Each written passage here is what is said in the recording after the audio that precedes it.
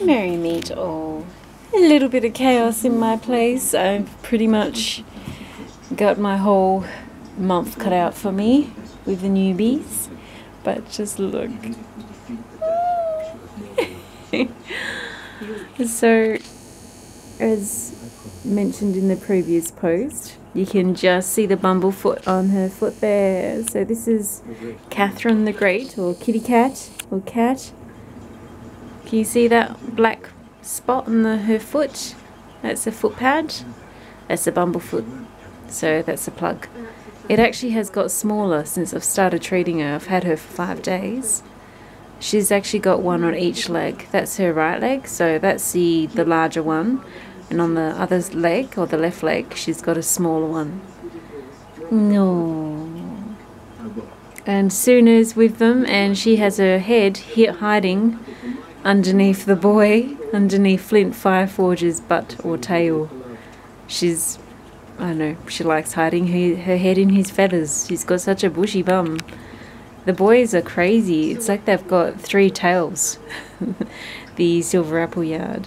So something I've been noticing is Sunna's been extra chaotic and nippy and stressed out at night with the other ducks, especially with the new duck in there with Tiggy Winkle. The rest, all the ducks are outside at the moment, except for these 3, because we need to get on top of this one's bumblefoot, and her leg needs to heal. So, like I mentioned previous, she's injured her leg on her journey up here in the cage, and she has bumblefoot, so that's probably why she injured herself in the first place, is because, you know, when it's hard to step on your feet because it's sore, and you're in a wire cage, it's going to aggravate it. And then, you know, also caged up with this big boy and the other girl. You know, they get scared, run into each other, and I think it's either a ankle joint or the knee joint. I'm not quite sure. I haven't done a full assessment yet, but it's neither here nor there. It's going to take a few weeks to heal completely. And meanwhile, that bumble's got to heal. So, you know, the big thing, Sunna's head is like right in his bushy tail feathers. So Sunna, he's so protective of her.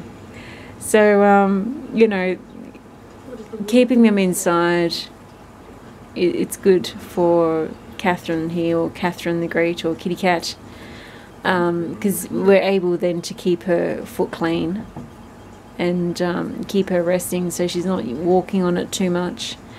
They're having rehab in the bath, of course, in the morning and in the evening, to get some exercise and, you know, non-weight bearing exercise. And Sunna as well, because as you know, Sunna's disabled, so she's been extra nippy with everybody because it's colder, which means she's in more pain, and she's basically just, you know, not wanting anyone to step on her leg or bother her. Look at her. Are you okay, Mr. Flint? You're so bushy. Look at him. Mr. Flint, you're ridiculous. Look at those moustache curls on your tail. They're so cute. Look at that bushy bum. Jeez Louise. He's so big. He's only a few months old. Wait till he gets to a year old. My gods. So Fawn, you okay, Flint? Oh, you're being a cutie. He does this thing where he drops his head down, up and down. You see there. So anyway, you know, the big box there is where all the girls go in at night, except for the new girl. But Tiggy Winkle is already part of the flock. she's right in there. So they all go in there. So Sunna was going in there with everyone else. It's not overcrowded by any stretch of the imagination. They've got lots of room in there. It's 1.6 meters long, quite deep, and wide as well. High as well, sorry. But yeah, she's you know, there's a lot of chaos coming from this office at night, and a lot of it was Sunna basically nipping at everyone because she's hypersensitive about her leg. But she's, as you can see, she's cool as a cucumber with these 2. No problemo. So I decided last night I would put her to sleep with these two in this box. And hardly a peep. Very calm, quiet. And as soon as I put her in this box, you should have seen her with Flint. It was so cute. He was going straight to her, and he's already protective of her. Look at him. Good boy. Yeah. And you know, she's been showing them the ropes in the bathtub, and she's been showing them the ropes in general, and they weren't eating a lot, you know, stress of coming here and everything, but they basically see what she's doing and copy her. So yeah, very cute. Look at that. Bliss. Oh, I thought I just had to share this. This is so beautiful. You know, I can't wait for them all to be together though. Sunna, he's a beautiful girl. You're such an inspiration to everyone's sweetheart. Yeah, you and your disabled leg. Look at her. She loves his feathers. Oh, happiness, man. This is happiness. So yeah, I've got Game of Thrones going on in the background. I'm trying to get some yarn projects done. Got a few ideas with patterns. I'll do a recording. Hopefully I'll get all the motifs done of one project. Well, many projects based on one theme. And I'd like to do that today, so we'll see how we go.